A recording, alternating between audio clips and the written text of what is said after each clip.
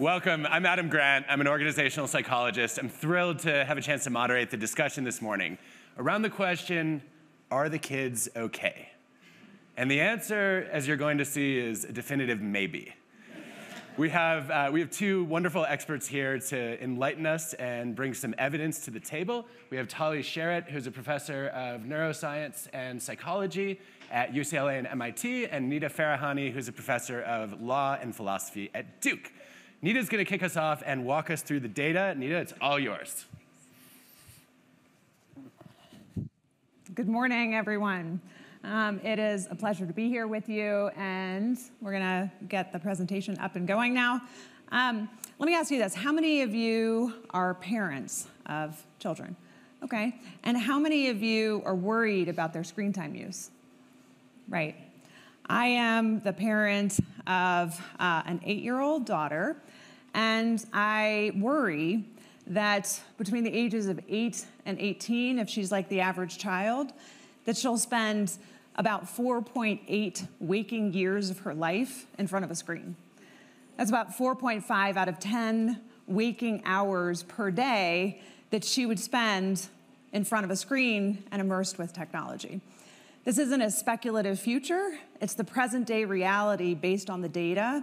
The children, on average, are spending that much time during that critical developmental period in front of social media, TikTok, YouTube, other digitally immersive technologies. And it's unclear how their cognitive landscape is being fundamentally reshaped as this occurs. My work at the intersection of technology, law, policy, and ethics has brought me to look deeply about how digital technologies are impacting our brains and mental experiences. This isn't just an academic inquiry, it's a question of how do we harness technology and the benefits of technology, because there are many, while trying to mitigate against the downside risk such that the next generation can flourish, such that they can have a childhood and be able to live online and offline. And when they are online, that they live in a world that is designed to be much better for their cognitive well-being. But right now, we are at a pivotal moment in society where their cognitive landscapes are being fundamentally reshaped. They are in an ongoing experiment about how technology and how coevolution with technology impacts their brain and mental experiences. And we have absolutely no idea what the outcome of that experiment will be. But we do have some data which helps to inform us and helps us to think about why it's so crucial that we start to imagine a different world, a different way of developing and deploying technology, different frameworks for prioritizing the whole child, their cognitive liberty, their right to self-determination over their brains and mental experiences. To get there, it's important to understand where we are. And where we are is that from 2014 and 15 to 23, there is a roughly doubling of children who are almost constantly online, going from 3.8 hours a day to over 7 hours a day. And what's startling about this is that many people thought it was a blip during the pandemic. It is a sustained increase in time online, even as children return to in-person learning and in-person experiences. And the data is, while not perfectly clear about what the impacts of that constant screen time use is, show an increasing trend. That is, as the availability and access to smartphones increased, so too has there been an increased trend of anxiety and depression, as well as sleep disturbances. And while the causal story isn't a clear one, nor is all of the data convincing that there is this increase commensurate to screen time use, some of it points to the benefits of increased connectivity and creativity and opportunities for learning and immersion.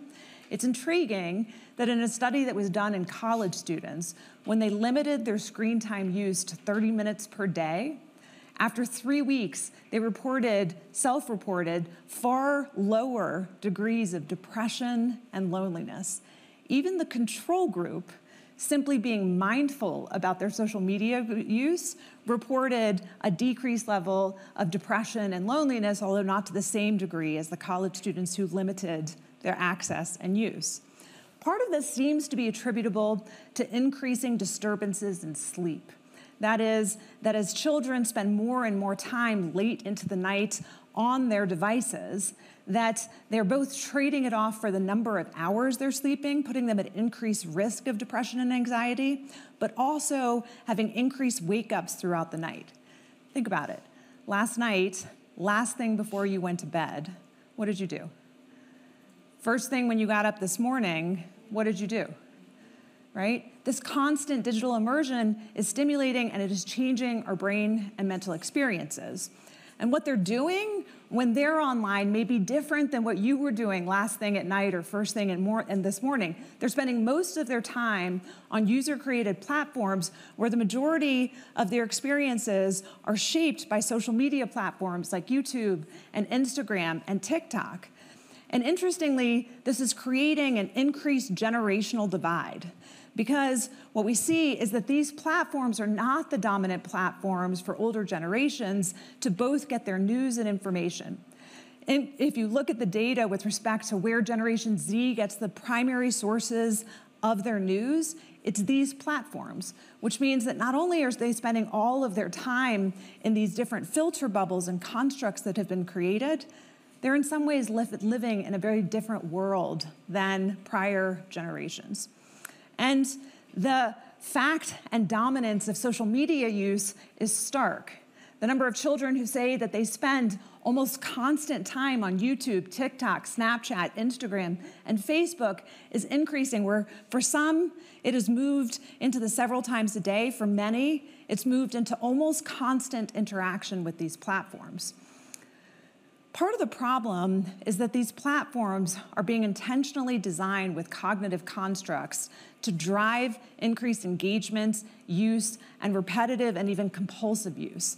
That includes features like autoplay that are designed to drive overconsumption, or features like intermittent rewards that are given on platforms that are designed to gamify the experience. Streaks, which bring children back over and again and create peer pressure to maintain a streak in order to show the relationship that they have with other children. These are being designed intentionally and systematically, even when the evidence shows that doing things like pairing short-form videos together with recommender systems activates the reward motivation system in the brain more strongly, and it's being designed intentionally to do so, to play on different psychological mechanisms in the brain that children are particularly vulnerable to. The result is an undeniable increase in internet addiction over time. What you see year over year, based on prevalent statistics, is that whether it's the children or university students or everyone in this room, the rate of internet addiction has increased year over year. Among university students, the trend has become even more profound.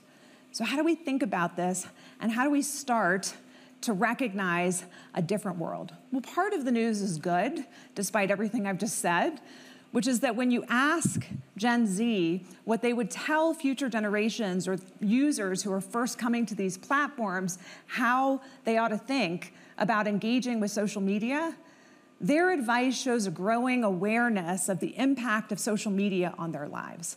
They say things like, limit yourself, social media is no joke, or don't look at inappropriate content if you can't handle it, because it will mess you up later.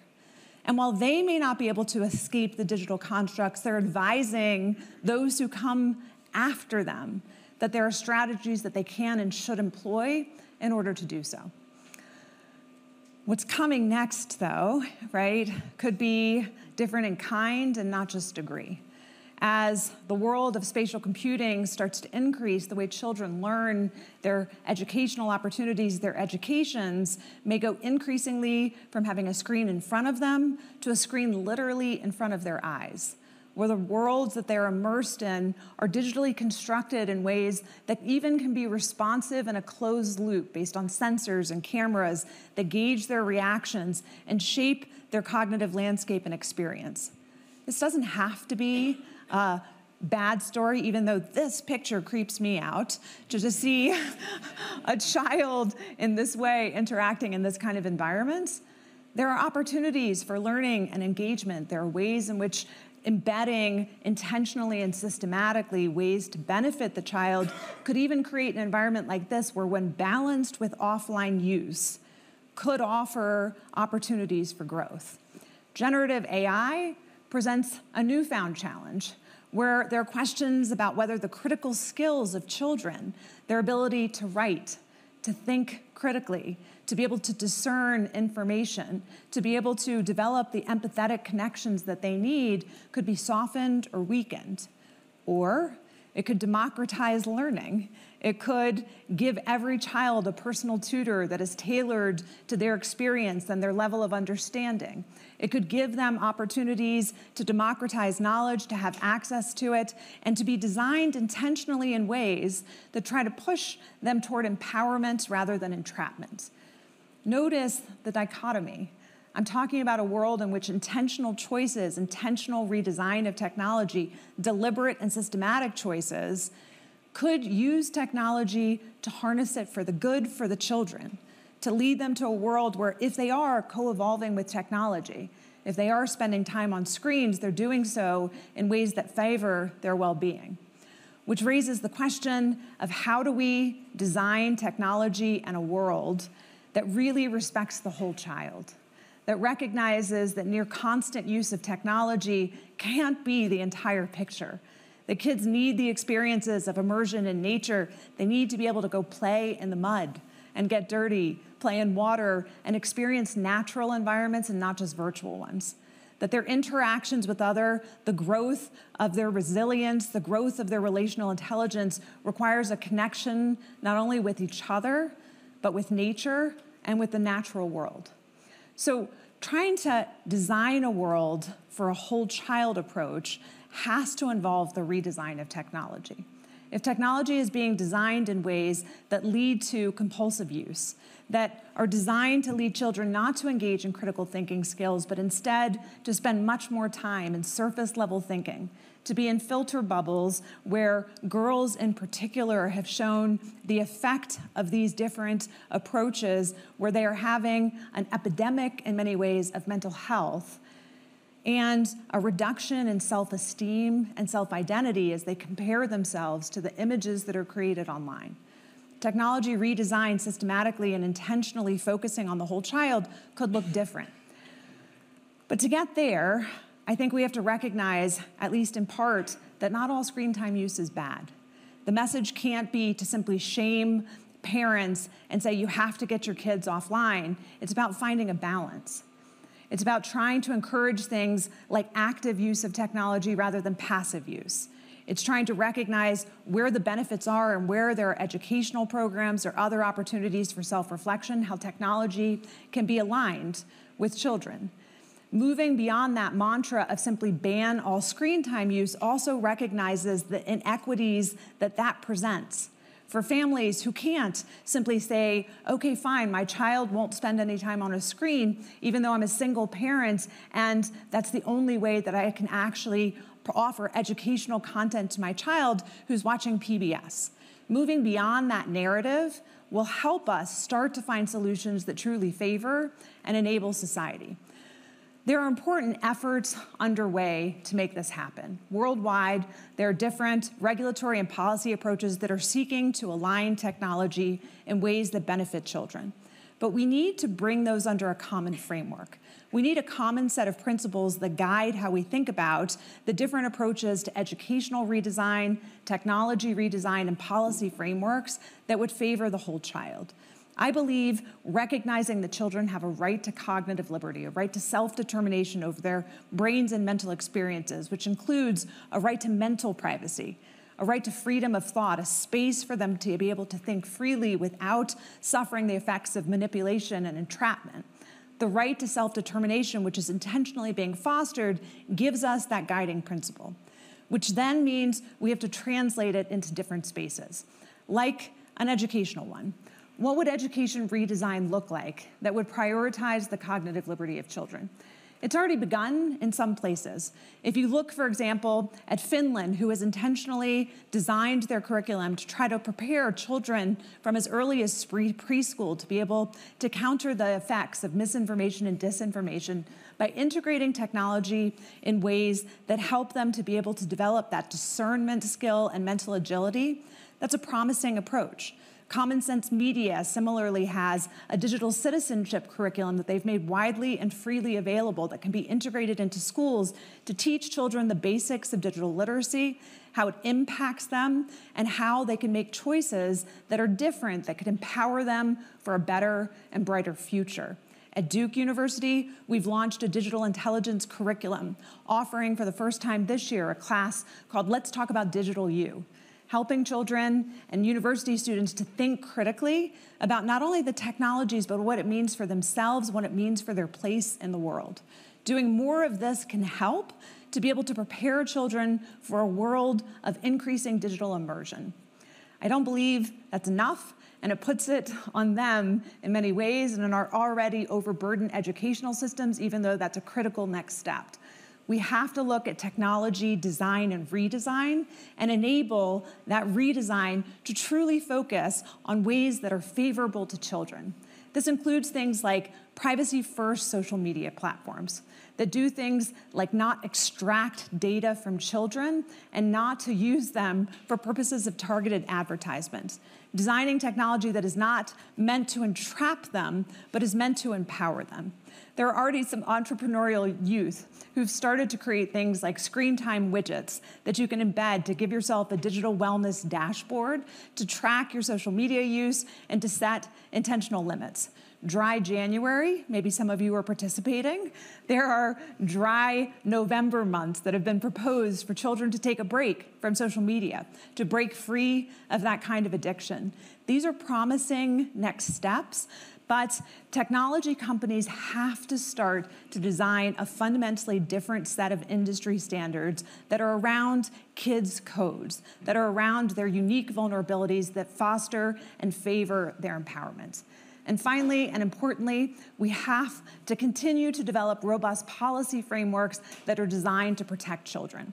This includes limitations, for example, on intentionally advertising to children, making sure that there are child standard policies such as those that have been adopted in the UK, in the EU, or in China, where there is a voluntary minor policy that focuses on how to benefit children. Increase mental health resources and funding like those prioritized by the Biden administration, especially in places like schools. We can make a difference in how we use and deploy technology if we thoughtfully have a comprehensive guiding framework to move ahead. But we have to make that intentional choice now rather than letting our children simply be part of an ongoing experiment where we have no idea if it will enable them to flourish. Thank you. Let's go. All right, so let me kick it off with Tali. So Nita mentioned that the way you engage really matters. Tali, you have a bunch of fascinating experiments on this. Can you tell us how the kind of engagement we have online influences our mental health? Yeah, so as Nita mentioned, we really need to go beyond just screen time to look at the specific uses, but also to look at specific populations because specific populations may be impacted differently.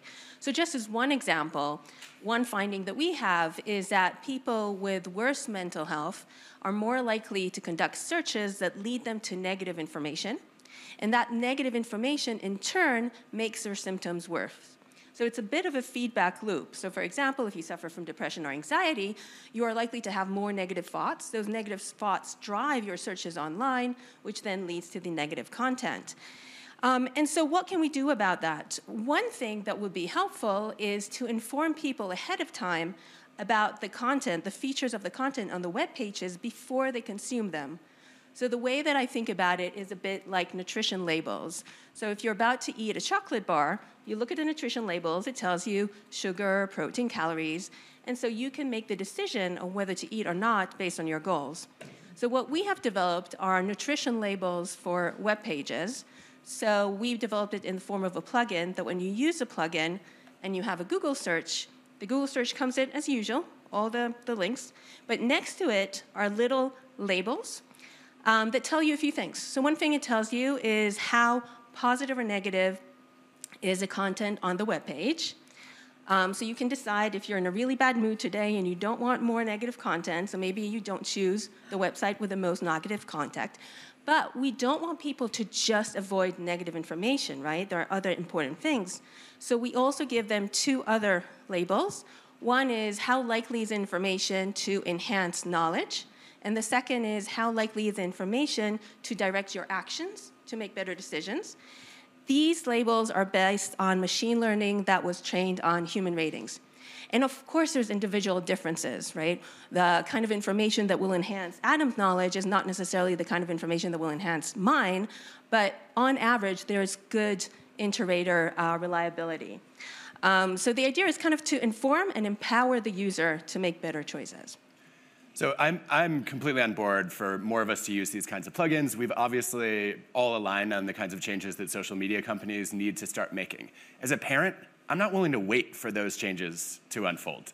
And I think many of us are struggling with what to do with our kids. I read a study earlier this year of over 27,000 people showing that the earlier kids got smartphones, the worse their mental health as young adults. You can track lower self-worth, lower resilience, higher rates of depression and anxiety, especially for girls. Now, Nita, you mentioned earlier, we don't know if this is always causal. There may be other terrible things those parents are doing, along with letting 4-year-olds on social media. Yeah. But I think this is a real conundrum for parents. When our daughter was in 8th grade, we were the last holdouts to not give her a smartphone. And at that point, the research shows if you're the only kid who doesn't have it, your well-being also suffers because you end up isolated socially. So what is the responsibility of parents here, and what do we do in these situations? Yeah, I mean, I think we've put a lot on parents as part of the problem, right? I mean, so within this framework that I put up, education includes education for parents, which I think are critical because there is some decent advice in this. At the same time, like you said, 4-year-olds. I have a 4-year-old.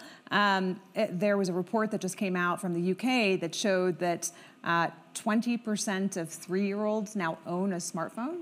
And right, I mean, own it. And I was like, own a smartphone or given a smartphone? Like, what does that actually mean? Right, they're digital natives, and it's shocking, but we have to start to grapple with that reality first and foremost, right? And if the messaging that parents are being given is it is bad to have your kid on a screen at all, I don't think that's helpful. I get it from like medical association perspective. The American Pediatric Association says limit screen time use to 2 hours per day. And then there's some nuance within that, but I think we need a lot more nuance within that, right? So if you're gonna have your child on a screen, here's why active use is better than passive use. Or if you're gonna have passive use, here's why PBS is better than, you know, some other show, right, where they're actually getting educational content. Here are educational platforms that different, you know, kind of reading agencies have gone through and have found, you know, are privacy first for children, do have a limitation on the use of cognitive constructs that are designed to try to, you know, overstimulate their brain. And there are a bunch of those. We just need to start offering that systematically to parents to make it a lot easier for parents to make those choices rather than a black and white, don't give your kid a phone or a device until the peer pressure is such that if they don't get one, they suffer the negative consequences of that. So I just want to pick up on a word that you said, correlational, and I know that most of the data is correlational, but I just kind of want to highlight that there are causational studies, because people always, they're like, well, it's just correlational, so we don't know if it's causing it, but there are causation studies. So one study that was conducted by the economist Hans Alcott showed what he did is basically he paid 1,000 individuals $100 each to get off Facebook. This is a little bit of an older study. To get off Facebook for a month. And then 1,000 individuals, he paid them $100 to just go on as usual, whatever they wanted to do. He came back at the end of the month and he measured well-being. And on every single dimension, those people who were off Facebook for a month were doing better. Less depressed, happier. They spend more time doing other things. So all of that is good and it's causational data, but there's two surprising things. One is that the users were surprised. They had no idea that it's gonna have such a huge effect, right? So we have this we're suspicious that maybe it's affecting us, but it's mostly affecting us more than we actually realize, and it's surprising. And here's what's most surprising to me, is that despite the fact that most of the users said, I'm happier now, I'm doing better, they went straight back to Facebook.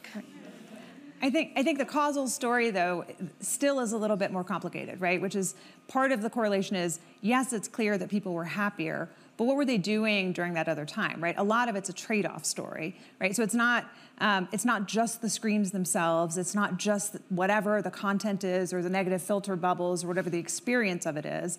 It's that they're on it near constantly, right? They're not going outside. They're not engaging in nature. They're not having face-to-face interactions. They're sleeping less, right? The sleep studies are really dramatic to show the number of hours of declining sleep over time in children, and then the sleep disturbances, which have been measured as well.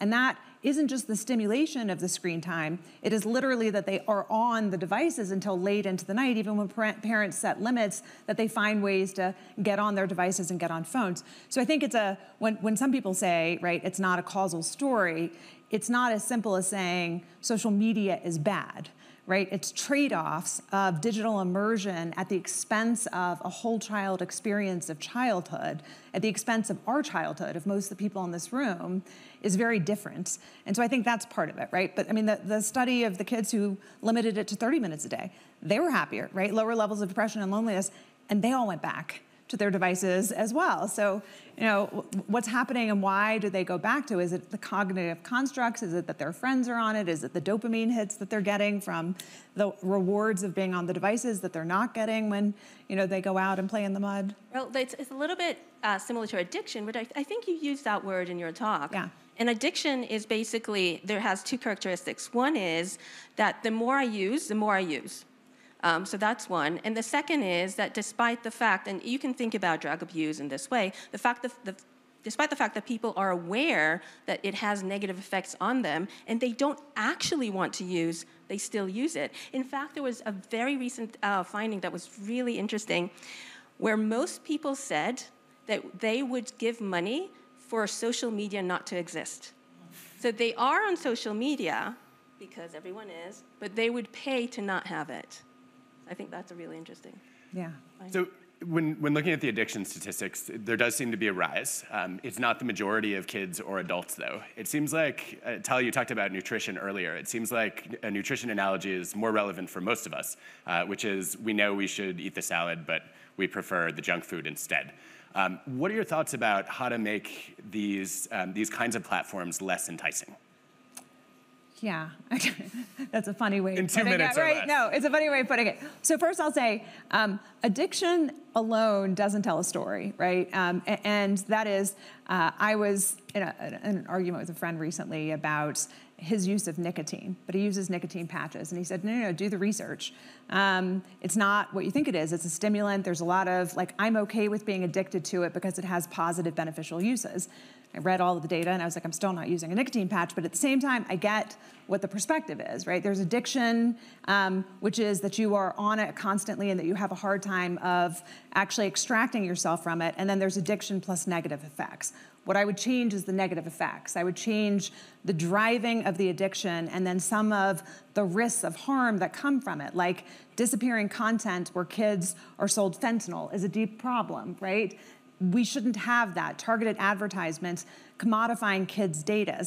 If they're going to be on devices, which they're going to be, we can limit it. We should limit it in certain settings, in schools, in certain populations.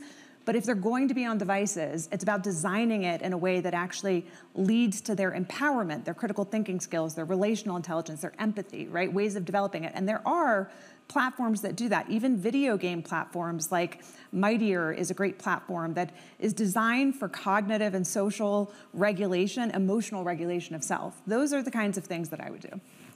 Yeah, and I think to do it, it's based, you had the yellow part here, which was policy. Yeah. I think that's where we need to start. There's almost close to zero policy on this, which just always seems absolutely crazy to me.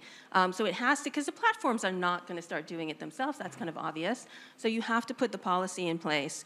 And that's true for the negative effect of social media on mental health, doing all the things that you just said for design, but also there's low-hanging fruits on misinformation where there's things, and we don't have time, but there's things that we know we could do on the platforms, but the platform doesn't have the incentives, and the policymakers need to intervene to make those incentives. 15 seconds. If you could wave a magic wand and get one policy implemented to protect kids, what would it be?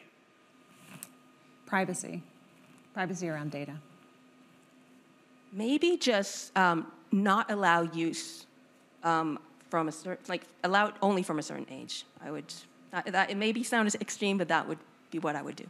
Well, you heard it here first. Thank you, Tali. Thank you, Nita. Thank you all. Thanks, everyone.